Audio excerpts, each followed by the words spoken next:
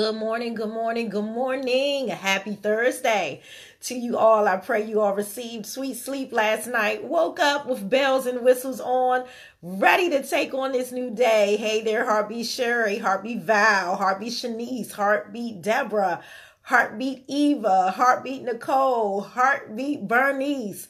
Good morning, good morning, good morning to you all.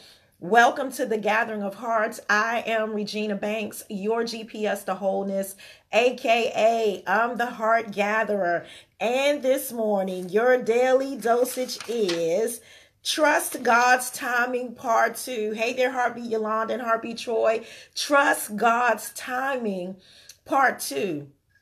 And so yesterday we got started talking about, just as human nature, we all want everything right now. We don't want to wait for anything. That's why we microwave food. That's why, we go through the fast food lanes. We don't want anything right now. But we also bring that over into the spiritual realm. We want God to move right away. And God does not work like that. God has a designated moment, an appointed time when he releases the blessing. And so we talked about yesterday that we have got to trust God's timing. We talked about how Sarah put her hands all in what God was doing and how the fallout behind that. And so we don't want to do that. So we got started in Proverbs 3 about trusting in the Lord with all our heart, not leaning towards our own understanding. See, in our own understanding, we don't know it all. We don't have the full picture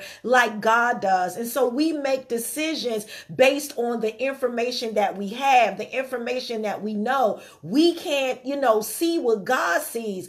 Our faith, of course, takes us out. But when it comes to making decisions, we've got to wait. We can't try to get in there and rush God's breakthrough. So then we went to Isaiah 40:31. But they that wait upon the Lord shall renew their strength. And we realize this, that when we wait on the Lord, it's a process. We're learning something, that he is strengthening us. He's getting us ready for that breakthrough that we've been praying for, that we've been waiting for, that we've been declaring and decreeing about. But we've got to learn to trust God's timing. In my prayers, I'm always saying, thank you, Lord, for not giving me what I thought I wanted. Because, our emotions can cause us to desire things that we shouldn't desire, or desire them at the wrong time. Lord, I want to do this. Lord, I want to do that, only to be in God's timing, or realize the way that God has orchestrated something that would not have been the best move for my life. And so we've got to learn to trust God's timing, even when it's not in alignment with our timing. We've got to trust that he is God. He tells us in scripture, I know what I'm doing. So just follow what I'm doing. So over in Isaiah 41:10, the King James Version says this: Fear thou not, for I am with thee. Be not dismayed, for I am thy God. I will strengthen thee. Yes, I will help thee. Yes, I will uphold thee with the right hand of my righteousness. And so when we are in that period of waiting, we've got to understand who God is and that God is with us. Don't be afraid. Don't be fearful about what we don't know. Don't be afraid. Don't be fearful about the situation that we are presently in. And that's what was happening here in Isaiah with the children of Israel. He says, look, I've already told you, wait upon the Lord. But now I'm going to back it up in the next chapter and say, fear not, I'm with you. Don't be dismayed in this thing, that in this dispensation of time where you are, I am the one that is strengthening you. I am the one that is making the way for you. I'm making sure that everything goes according to my plan. He says, I will uphold you. I got you. And those are words, whenever I'm praying and I hear the Holy Spirit say, I got it, or I got you,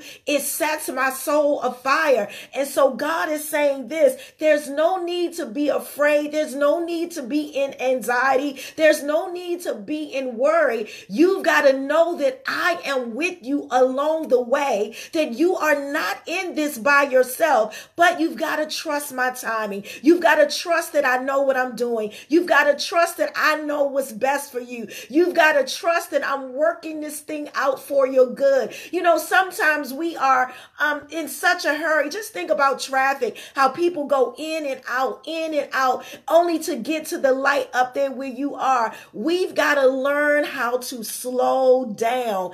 Enjoy the ride. Be still and know that I'm God. When you are on a long car ride, when you take your time, you realize things that you don't realize when you're in a hurry. When you literally just coast through wherever you're going.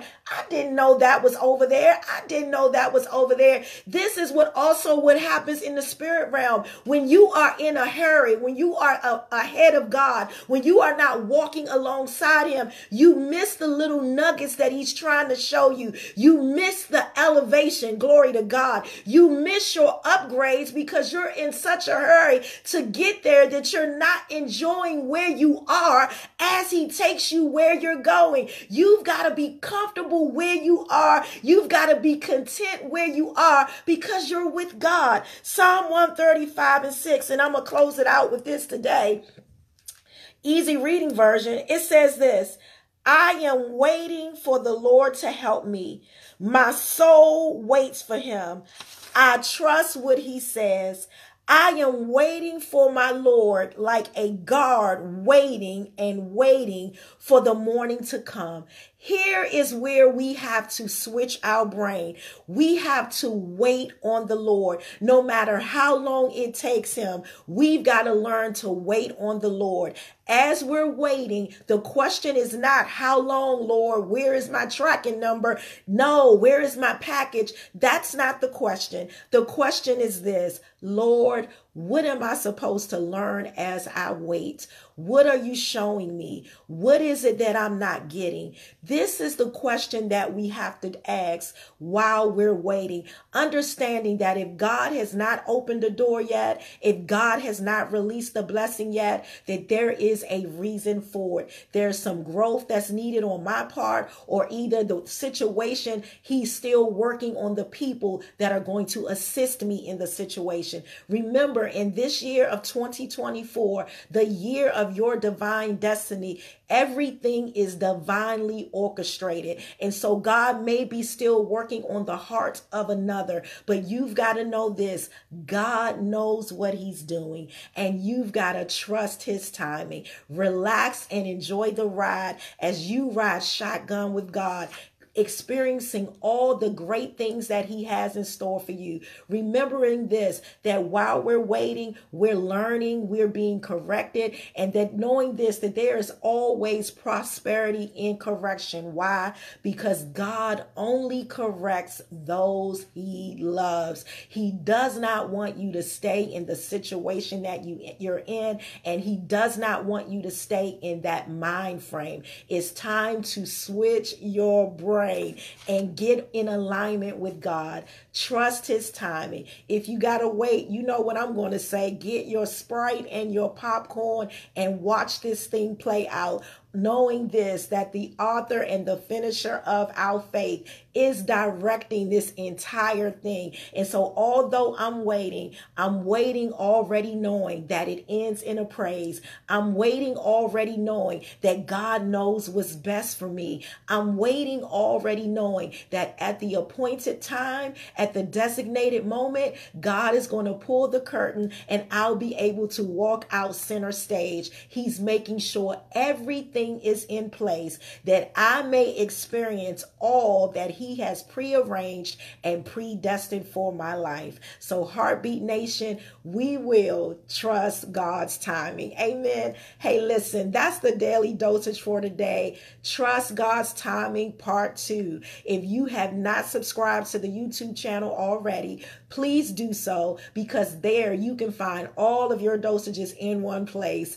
Follow me on social media platforms, God Wants Me Whole. Visit the website, godwantsmewhole.org. You know how we do this thing. Come on, let's say it together. Say, God wants me whole And I am. Again, I'm Regina Banks, your GPS to wholeness, aka I'm the heart gatherer. I love you guys a bunch. Go out there, have a amazing day. Look out for falling blessings because they are falling all around you. And remember, trust God's timing. He knows what he's doing.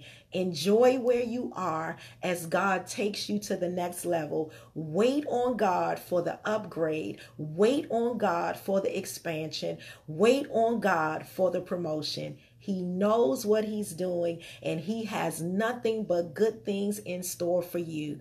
But wait on God's timing. We'll close this thing out tomorrow at 7:30 a.m. Again, love you guys a bunch, and I'll see you back here in the morning.